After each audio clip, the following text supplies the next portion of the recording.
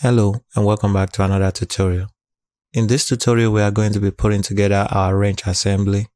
We created all the parts in the last lecture, and in this lecture, we are going to be putting everything together. To explain how to create this assembly, if you look, we have 9 Allen wrench in here. 1, 2, 3, 4, 5, 6, 7, 8, 9. And each Allen wrench are different size. As you can see, this is size 1, size 2, size 3, and so on. So what I want you to do is bring in 9 wrench and make them the same way we have this, and make sure each Allen wrench are different size. So starting from the left, you have size 1, 2, 3, 4, 5, 6, 7, 8, 9. And next we'll look at how we can do this. Thanks. To create this Allen wrench assembly, the first thing I did is open all my parts. You can see all my parts here, and that will make it easy for me to bring each part in. So next I will click on New, select Assembly and click OK. Because I have all my parts open and you can see all of them here, and in case if you don't have yours open, you can just click Browse, and you'll be able to browse to where you saved your file and select it and click Open, and you'll be able to bring it in the same way. Since I have mine open here, the first part I want to bring in is the base. So I'll select the base, and I'll just click this check mark up here to bring it in. There you go. The next part I'm going to bring in is the pins. So I'll click Insert, select the pin. If you want to bring in a part multiple times, click this Keep Visible, and I can click once to add that, and I can click once again to add the second one. And once I'm done, I'll click OK. So now let's mate this. To mate, we'll select Mate, select this face, and we'll also select this circular face. And it's going to add a concentric mate and click OK. Then we'll select this face and this face. And that is how we made that. And we'll do the same thing on this side. Select this face, circular face, and the circular face. Remember, we are mating the circular face to the circular face. Click OK. Then we can mate this face to this face and click OK. And we can click OK again. The next part we are going to bring in is the washers. So we want 2 washers here. So let's click Insert Components. Click Washer. Again, I'll click Keep Visible. Select there. Add it twice and click OK. I'll select Mate. I'll select the circular face and that circular face to mate. Click OK. Now select this face and this face and select OK. I'll do the same thing with this. Select that circular face and this circular face. Click OK. This face and this face and click OK.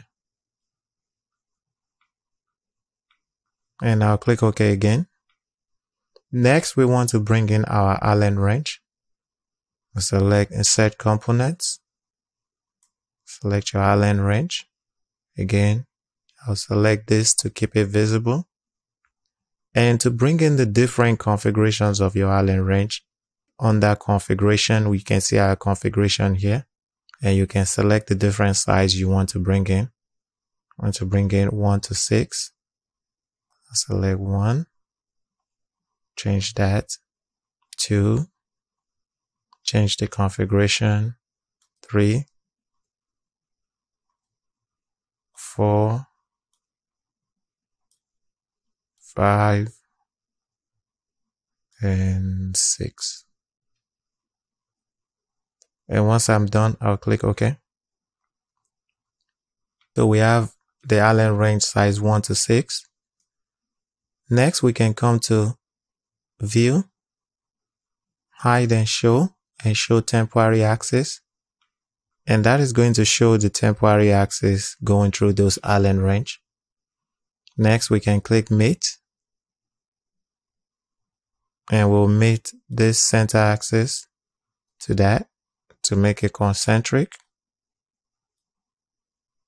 We'll do the same thing over here. Click OK. Do the same thing here. Click OK. We'll do the same thing here. Click OK. So I'm clicking that axis and I'm mating it to this axis so they are all coincident, and click OK. So we have all those axes now. Now we can mate the side to side. So select this side. You want to mate it to this face. Good. Click OK. Then I'll select this face. And I want to mate it to this face. Click OK. Now select this face. Now I want to mate it to this face. Click OK. Now select this face. Now I want to mate it to this face. Click OK. And now select this face. Now I want to mate it to this face. Click OK. So we have all of our Allen wrench here, all made together.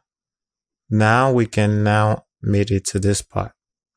To do that, first let's mate the center axis to that center axis. So I'll select that axis and I'll mate it to this and click OK. So now this is on the same center axis as that. Good. So let me drag it back out. Now let's select Advanced Mate. We want to select the width. And for the first selection, we'll select this face and that face. Make sure you are still in that first selection so you can see there are two selections in there. And in the tab selection, we'll select this face and this face. So what that's going to do, it is going to put that Allen wrench between those two faces. And click OK. And that is how we create that first one. So you can see we have all of our Allen wrench here. And you can feel free to drag them around anywhere you want. So we have our Allen wrench size 1 to 6. For the front, we want to bring in our Allen wrench size 7 to 9. So we'll click in Insert Components, select your Allen wrench, and we'll select size 7.